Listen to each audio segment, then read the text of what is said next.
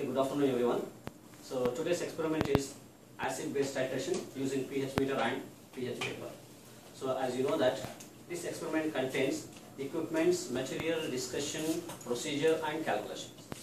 And as far as equipments are concerned, which is available in front of your place, so that is pH meter and glass electrode, beakers, pipette, etc.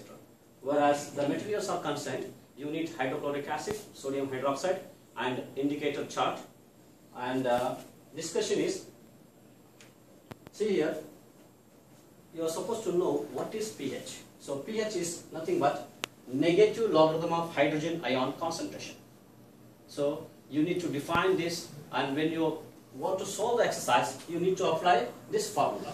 And you know pH of water is always 7, which is called as a neutral. And lesser than that, it will be acid. Above that, it will be base. Now the procedure is concerned. So let me just concentrate there. Okay, guys, please come here.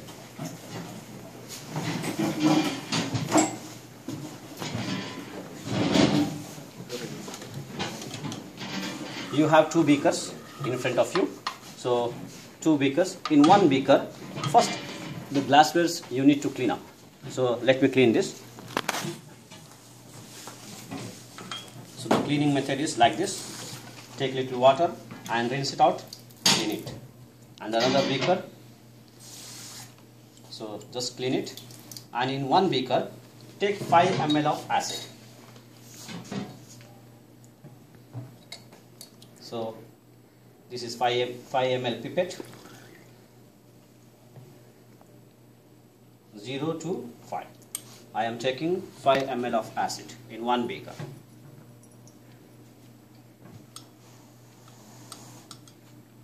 And in another beaker, take sodium hydroxide,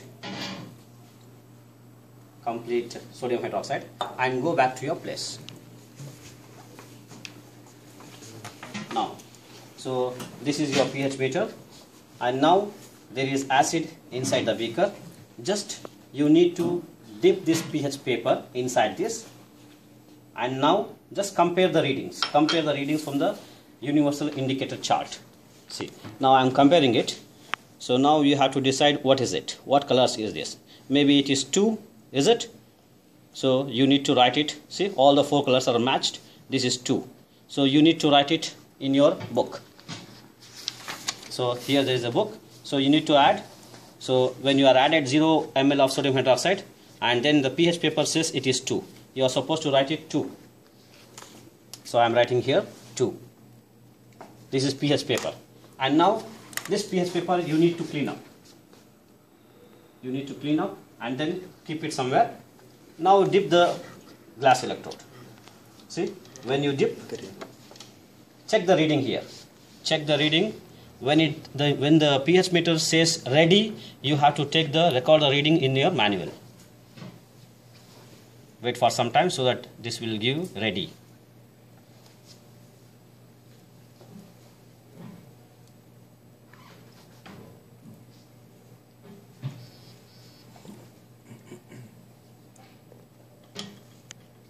Just pass it out. Pass. So now the pH meter, it gives the reading. When it gives ready, you have to write it there.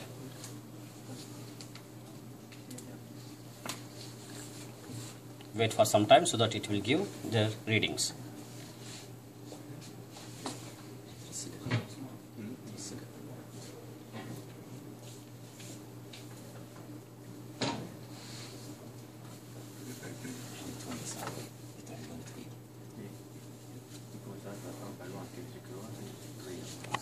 There, did you check the ready? So it is 3.51. Okay, so now you have to add, take the pipette, it's here. So now you have to add 0.5 ml of sodium hydroxide. See, I am adding 0.5 ml of sodium hydroxide. Now you have to add, and then after pH paper. Again, once again, after adding 0.5 ml of sodium hydroxide, see, now you need to matter. when you compare this, again it will be 2, isn't it? 1 or 2, take the highest reading. So you have to record once again here. 2, this is 0.5 on addition of 0.5 ml of sodium hydroxide, and this will be 3.51. Now again you have to clean this. Just clean it. And now pH meter reading. See? Pass. Ready. Come friend and just take. Is it? Did you observe ready there? So now you 3.46 you have to record here. 3.46. So like this you have to continuously, on addition of 0.5 ml of sodium hydroxide, you have to take the reading for pH paper as well as pH meter. Let me just explain more in detail here. See here, as you add 0.5 ml of sodium hydroxide on addition of sodium hydroxide, you will get the readings continuously like this. So initially in the beginning you will get 2 for pH paper, 2, 2, 2. This is just I am showing for example. So 2, 2, 2, again 3, 3, 4, and suddenly you will get the jump. There is a huge difference in the reading. See, 4 to 8. When you get this, then what you are doing is correct. You understood? So now here also, for pH meter also, so when you add 0.5 ml of sodium hydroxide, it will be 3.59. Again 0.5 ml, 3.79, 71.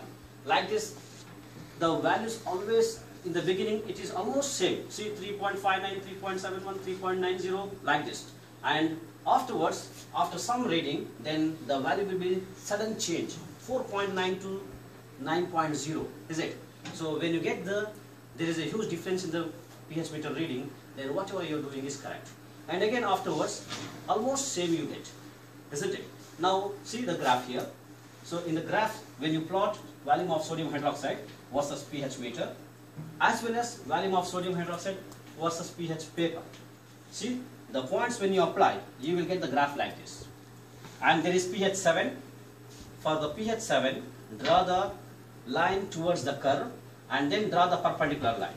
And the line which meets to the x-axis, that is volume of sodium hydroxide. So this is VB. This is volume of base 4.5. So you need to apply in the calculation. See the calculation here. Na, normality of acid, volume of acid is equal to normality of base, volume of base. Now you need to calculate normality of acid. And normality of base taken is 0.5. And volume of base is from the graph. pH paper as well as pH meter. Okay. The value is 4.5. So 4.5 and the value of acid is taken is 5. Then finally when you calculate this, you will get the normality, maybe it is 0.09 or 0.1. Whatever you get, that is the final calculation. You need to produce this result either today or in the examination.